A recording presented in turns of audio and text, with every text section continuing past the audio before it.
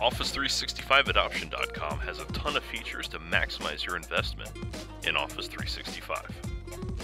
Brand your site with your company logo, enjoy level 1 and 2 automated help desk, quick start guides, how-tos and step-by-step learning, adoption plans, business scenario identification, departmental Office 365 guides, automated end-user communication plans, videos, and more.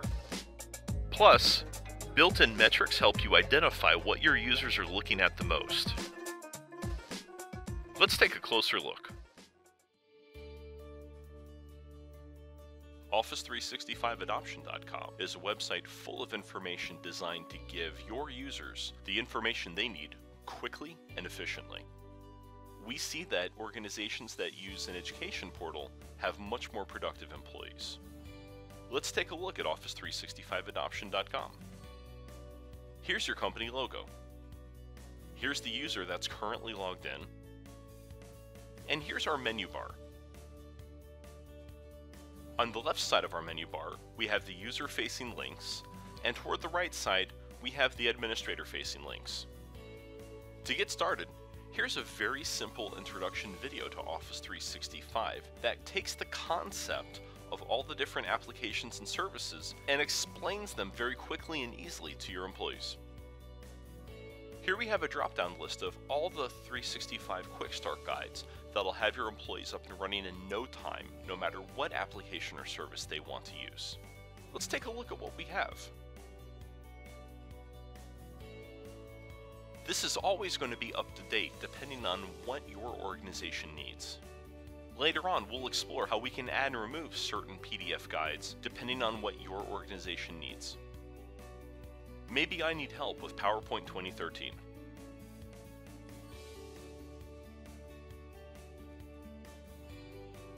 Here's a quick start guide full of information to help me understand quickly what it is I need to start using this application. Here, we're going to see the organization's vision for Office 365. We've got 4 preset visions for you to choose from, or you can write your own. If you want to add something else to this page, we've got a field later on in the admin section that will let you add whatever you desire right under the vision statement. And then below your vision statement, we've got a chart that covers the old ways that things were done, and now the new way that things are done using Office 365. Heading back to our menu bar, we've got a list of several how-tos. There are numerous articles here on all different types of things that you might want to do with Office 365. What if I need to set up my Android phone? What if maybe I need some more information and help with Word? Maybe OneDrive for Business has me a bit stumped. This is going to give your end users dozens to hundreds of different articles and links, full of information including some of the quick start guides we looked at, as well as a ton of other things that are going to help get them on their way. Here we're going to cover different business scenarios that your organization might need. For instance, how can we run more effective meetings? How can I make my organization work like a network? Next up, videos. We know that your users are very busy. We know that they need the information quickly so they can get on with their day. There are dozens of videos here covering all sorts of different things in Office 365, from the extreme basic to the very advanced. If you think that something belongs here and you don't see it, let us know. These videos are very goal-oriented and designed to get to the point quickly. Most of them are less than 60 seconds. For your administrators, we've got a list of shortcuts to help them support and utilize Office 365 from an infrastructure level. And finally, for end users, automated help desk. All they need to do is type their email address, then choose from one of the 5 most popular questions within your organization, or choose a specific category and subcategory.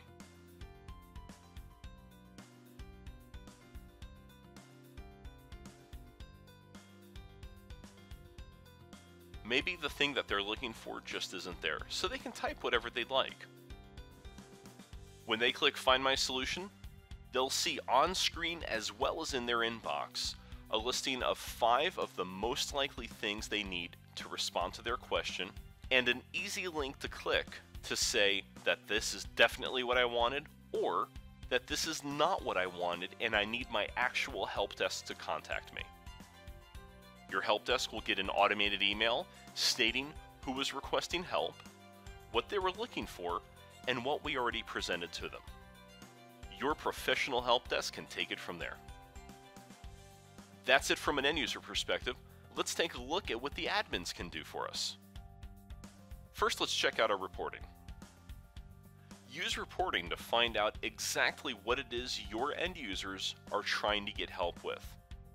This can help you identify some trends that you can combat with a simple lunch and learn. You can either have the reports on a click, or you can have them emailed to you directly. Finally, let's take a look at our settings. Here we can change our company's logo. Here you can see what kind of content we're displaying on our Office 365 adoption site. This is going to be reflected not only in the PDF documents, but also the information in the how-to section. Depending on how often you want it, weekly, bi-weekly, or monthly, we'll send you an email template for you to then copy-paste and send out to your entire organization. This is going to provide tips, tricks, and news for Office 365. This will help keep your end users more engaged, continually adopting the new services, and very productive. Here's that section that we talked about earlier, where we can choose our vision statement. This is where we can add that extra content to our Getting Started page below the vision statement. Keeping your time zone up to date is going to ensure that all of your reporting has the correct times. So now you know a little bit more about Office365Adoption.com.